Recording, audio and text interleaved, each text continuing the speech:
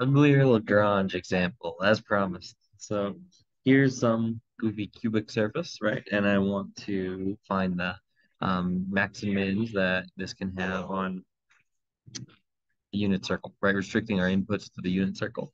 And here, what's nice is we can accomplish this without even really graphing the surface. We can find the max and mins using Lagrange multipliers. So how do we implement this?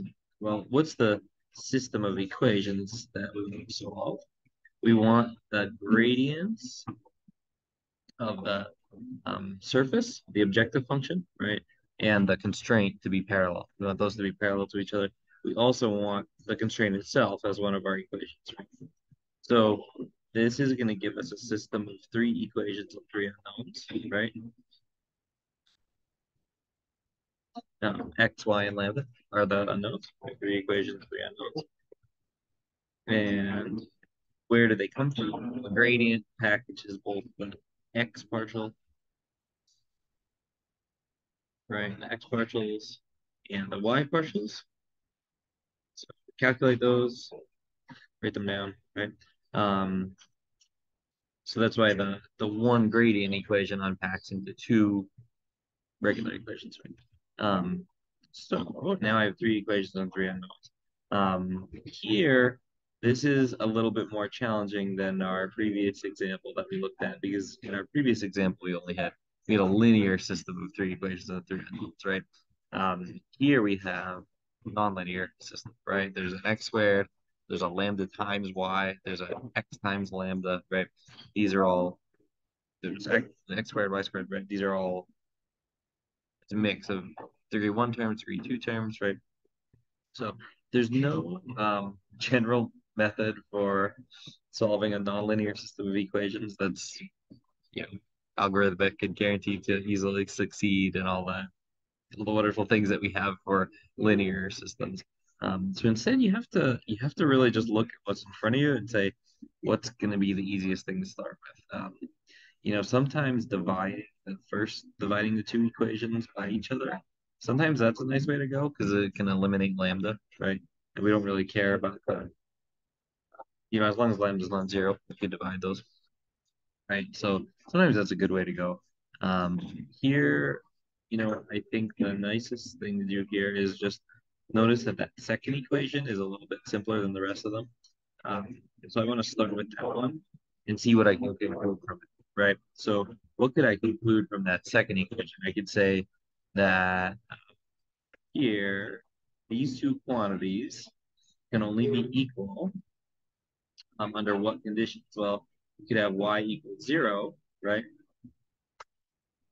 Because then the left and right hand side are both 0. So we're going to call that case 1. So y equals 0.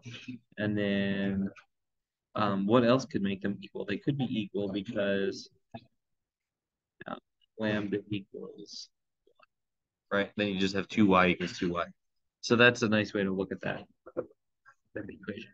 Um, so, yeah, or both, right? These are not necessarily mutually exclusive cases, right? So I think that's a good place to start in this analysis, right? So, case one, if we have y equals 0, what points do we get out of that? Well, that's going to force, and you can plug that in here, and then that's going to force x to be plus or minus 1, right? So we get two critical points out of case one, right? We get 1, 0, and minus 1, 0, right? Those are our two critical points that we get from y equals 0. I can then look at case 2, right? And in case 2, what do I have? If lambda equals 1, well, then I could take that value and plug it in here, right? And solve for x, because now it's just a regular quadratic involving x, right? So I get this equation, which becomes 3x squared minus 2x minus 1 equals 0. And I don't even need the quadratic formula for that, right? I can actually factor that in that case, right? So I get x as x would be 1 or x would be negative 1/3. Right? Um, Now I do still need y, right? I do still need y. So let's take these and plug them into the third equation, right? The unit circle equation. So if x equals 1, then in the unit circle equation, we get this, 1 squared plus y squared equals 1, which means y equals 0. But I actually don't need to get to write down that point as a separate point because we already found that, right? That's 1 comma 0. So here we don't land upon a new critical point to toss into the mix, right? So that's fine, right? We found this point kind of twice. It's just how the algebra worked out. But that's okay. The second case, the x equals minus 1/3, that's really going to be going to give us new critical points, right? So plug that in to our unit circle equation, right, to get 1/9 plus y squared equals 1. So that gives us that y equals 2 root 2 over 3, or negative, right? Negative 2 over 3. Right, so this gives me 2 more critical points. Right, so I have, I'm going to have 2 more critical points. I have the x value is negative 1/3 in both of those, right? And then the y value is 2 root 2 over 3, or negative 2 root 2 over 3. So these are four boxed answers here, right? These are the 4 points that we get. And you know what? I shouldn't really say critical points. They're not critical points in the sense of both partials equaling 0. They're just points where the level curve, where the gradient, the level curve is parallel to the gradient of the objective function, right? Or the surface gradient or sorry, of the constraint, right? The constraint gradient is parallel to the level curve's gradient, which is like a critical point, right? If you want, sometimes people call them Lagrange points. You can call it a Lagrange point if you want. But there isn't super standard terminology for it, like there's for critical points. But they are the 4 points that Lagrange multipliers hands to us as potential max and min. Right? That's, I think, the nicest way to say it. Right? So now to find which are maxes and which are mins, let's just plug into the original function, right? And we'll get actually a sense of what's going on. So, right, let's calculate now the corresponding z coordinates.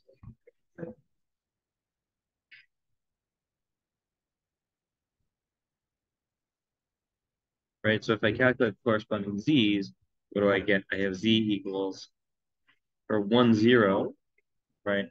I have back from my original formula, I have 1 cubed minus 1, right? And then I have 0 squared, so just get 0. And similarly for negative 1, 0, right? I get negative 1 cubed minus 1 plus 0 squared also gives me 0. Then if I plug in the others, the negative 1/3, 2 root 2 over 3, right? You plug those in. And you can get exact values for those. I'm going to fast forward that and just give us a decimal approximation here. Just a decimal out to 2 digits. These are going to be 1.19, right? Roughly 1.19. Which again, you can get an exact value if you want to plug in and simplify. But here, for our purposes here, the decimal approximation. So, so what is happening here? These are the min values that we're getting, right? These are the mins along that unit circle, and these are the maxes. And how can I see that? Well, think about, here's where we do have to peel the graph a little bit. So think about what's happening here. We're saying that here's x, here's y, and here's the unit circle, right? This is our constraint g, right? This is x squared plus y squared equals 1. And then the surface f of xy is assigning a z value to every point on this, right? So what I'm getting is here and here, I'm getting z equals 0, right? So those are the z values I'm getting at those 2 points, right? So, and then I have at these 2 points, negative 1/3, right? X equals negative 1/3, comma, 2 root 2 over 3, and x equals negative 1/3, comma, negative root 2 over 2 over 3, right? That's where I'm getting my max. I'm getting a z equals 1.19 and z equals 1 point. Right.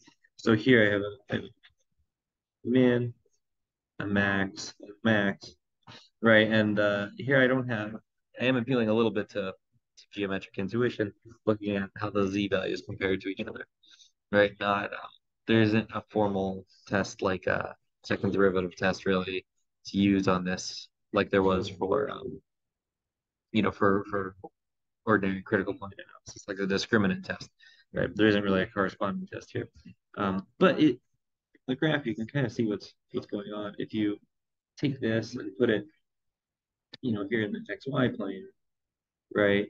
And you imagine this unit circle as our domain, right? And you say, how do I know that these are mins and maxes? Well, because essentially I'm seeing this point, right, as those min values that we found. And then here at this point, I'm getting this height 1.19. And here at this point, right? So these are the other points. Getting this point also at height 1.19, right? So you get this kind of roller coaster track, right? It starts down at the bottom here. It's going to climb up to that max, right? You can imagine it climbing up there, right, until it hits that max z value, right? And then it's going to descend, right, until it gets to this min down here on the axis, right? At which point it climbs back up until it gets to the max, and it's going to descend.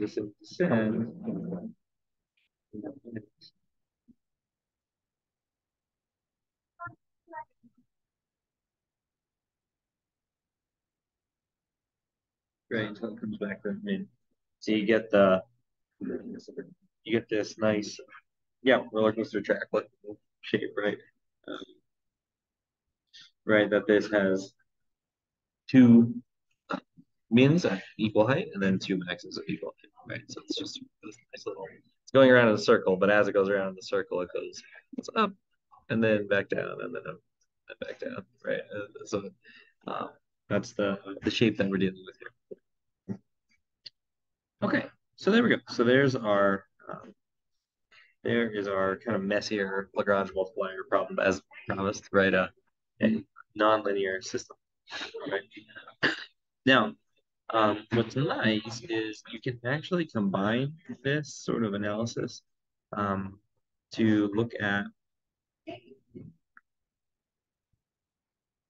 a kind of corresponding generalization of the extreme value theorem, right? In Calc I, you may have seen the extreme value theorem, which said a continuous function, right, f on a closed interval AB always attains an absolute max, an absolute min, right? And then you develop this algorithm to find them, right? What do? You compare critical points and endpoints, right? This is one of the kind of standard algorithms in calculus, right? The critical points you find by taking the derivative and setting them equal to 0, right? The endpoints you just plug in A and B, right? You look at f of A, you look at f of B, and that's it, right? This is the extreme value theorem. And kind of the sort of the Calc 1 version of the extreme value theorem, right? So this is one of the standard algorithms, theorems and algorithms that you learn in Calc 1. Here, what's cool is we get kind of a surfaces version of this, right? So in Calc 3, you can do again extreme value theorem, but now instead of working in plane, right? Now we're kind of working in three space, right? And what you can say is that a continuous surface, right? So instead of having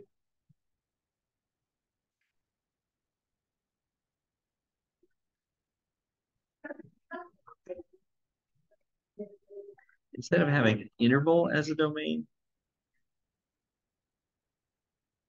you have some region in the plane, in the XY plane, right? Some domain D as your domain.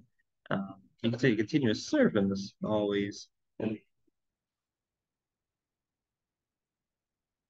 attains its max, an absolute max, and right, absolute max and min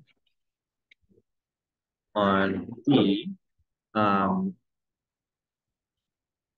and the really tricky thing to stating this is you have to say that D is closed, is a closed set.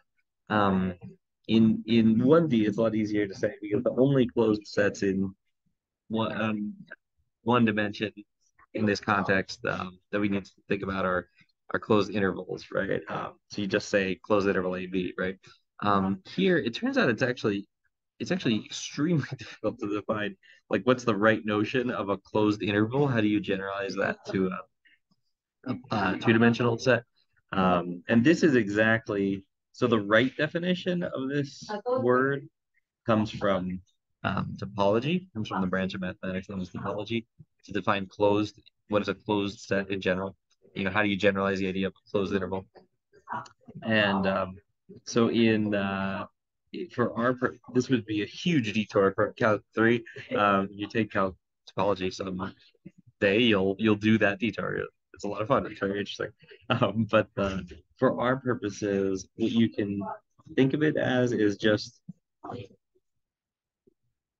in the context of calculus, usually you can just say that it is a set that contains its boundary.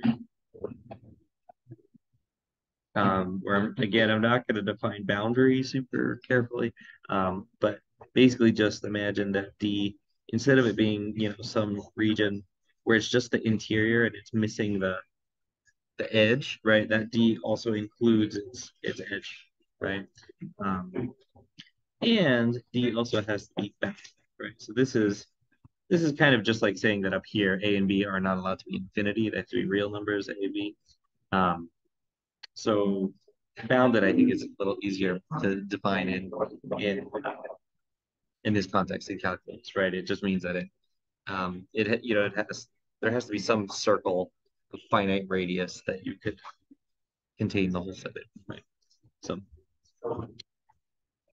okay, so this is our extreme value theorem in Calc 3. Now, the question is, of course, okay, this theorem just promises that such a surface will have an absolute max and will have an absolute min on that domain. But just like the one in Calc 1, it doesn't really tell you how to find it. But what turns out is, just like you had things to check up here, where could a max or min occur? Where could absolute max or min occur? It could be at a critical point, or I should include non-differentiable, or does not exist. So it could be at a critical point or at an endpoint. There are also two things you can check down here. So you can check for critical points, again, right? That is the same on the interior of the set, right? By not only setting the one derivative equal to 0, but both derivatives equal to 0, right? And then you use discriminant to classify, right? Just like up here that you might, then use second derivative test, right? Same thing here. You want to take your partials to get the solve for critical points and then classify with the discriminant, right? Now, what about this idea of plugging in endpoints? Well, now, see, in Calc I it was fine because there were only two endpoints, A and B. But now there are infinitely many endpoints. There's a whole curve of endpoints. Oh, well, that's what Lagrange multipliers does. It finds max and min of a surface with constraints of such so kind of curve, right? So then also use Lagrange multipliers, right, to find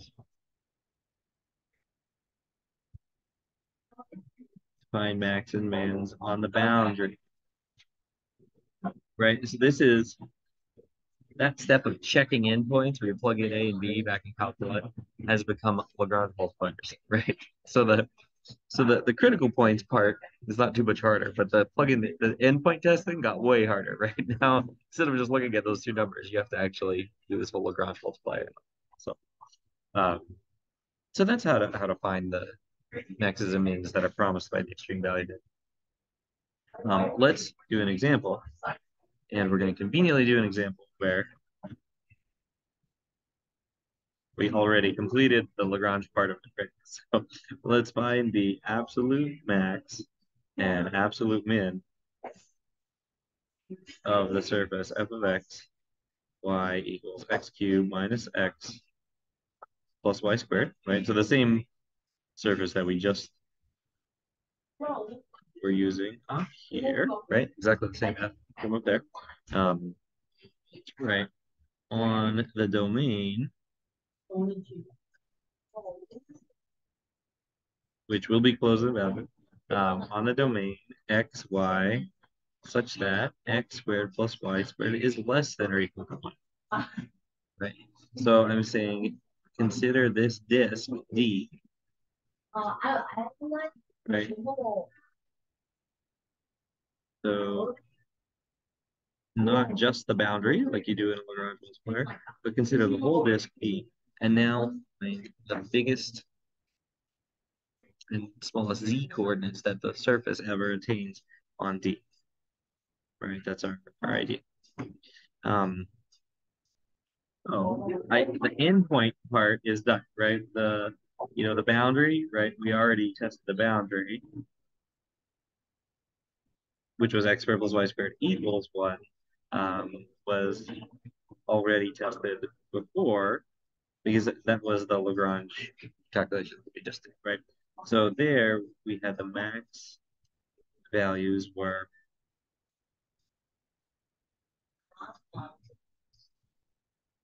at these points, 1.19, I think. Yes. Right, so it was that point and the same point with the negative y. There we go. So that's boundary, right? Then what we and we get the mins, right? The mins at we're at 1 0 1 0 0 and minus 1 0 0. But what we have to do is we have to test the interior, right? Because it could be that these are the biggest and smallest point z values or that we already found on the boundary. And maybe everything in the interior is just in between. Or maybe there's a higher z value or a lower z value on the interior. So let's test this. So how can I do this? Well, take your partials and set them equal to 0. Right? This is how we'll find our critical points. So what do I get here? I get 3x squared minus 1 equals 0, or 2y equals 0. And 2y equals 0. Right? So these are the partials. So what does this give me? This gives me that x equals plus or minus 1 over root 3 and y equals 0. Right? These are the two critical points that I get. So I get 1 over root 3, or if you want to simplify that a little bit, root 3 over 3, comma 0, and minus root 3 over 3, 0. Right? These are the points I get, the critical points I get on the interior. Let's do our discriminant test, right? So let's do our second derivatives. So I have fxx is 6x, fyy is 2, right? And then fxy is 0. So my discriminant is 12x minus 0 squared, right? So 12x is my discriminant, right? So now I test each point there. So at root 3 over 3 comma 0, d is 4 root 3, right, is positive. So I get to use my Calc 1 concave convex test, right? So I get fxx at that same point is going to be 2 root 3, right? Which is positive. And a positive second derivative implies min. So that point is going to be a min. Then I want to know how about at negative root 3 over 3, comma 0. There my discriminant is negative 4 root 3, right? So we have a, right? I don't need to continue with the second derivative with respect to x, right? Negative discriminant. So this, right, this point. So I don't really need to worry about this one as far as maxes and mins go. But this one could be a new, I know it's definitely a local min, at least from this analysis, but it could actually be the absolute min. So let's check and see. How would I see? Well, test its z-value, right? So find the z-value of this point. And if we plug this in, again, and just get, a rough, you could get it exactly right, but I'm just doing a rough calculator estimate because it's enough for our purposes. We get negative 0.38. This is smaller than other mins that we had, right? In this one and this one, they had z-values of 0, right? This is a new absolute min. It's the new smallest z that we found, right? So this negative 0.38, right? That's going to be the absolute min of the surface on this interval, right? On that interval of this region, right? So there we go. Now we have some sense of what is happening here. I'm going to have, if you look at this from top down, right? You have the right. You have the absolute maxes occur here. You have two ties for absolute maxes. Right, this is gonna be absolute max. This is gonna be absolute max. Right, and then the absolute min actually occurs at so root 3 over 3, right, which is point 0.6 ish, right, 0.6 or so, give or take, and comma 0 at this point right there, right? That's going to be an absolute min. That's going to be z roughly negative 0.38, right? So if you're thinking about what this looks like as a graph, there were these local mins here on the boundary, but they weren't the absolute, right? They ended up there ended up being a point on the interior that is actually lower than anything on the boundary, right? So if we were going to add this to our graph here, where we had up here we graphed the maximum is just on the boundary, right? The absolute min would be like down here. This, right, it would be this point with this z equals, it would be this point, root 3 over 3, 0, negative 0.38, right? That would be the absolute minimum of the surface. So the surface kind of sags down in the middle there, right? And that's the absolute lowest point. That would be the bottom of this valley. Would come up on all sides from there to connect into this roller coaster. But these peaks of the roller coaster, those are the absolute maxes of this surface on that region. Okay, so there we go. So there's an uglier Lagrange example, and using it not only by itself, but also in conjunction with the discriminant test and critical point analysis that we saw before. Great. Hope you enjoyed.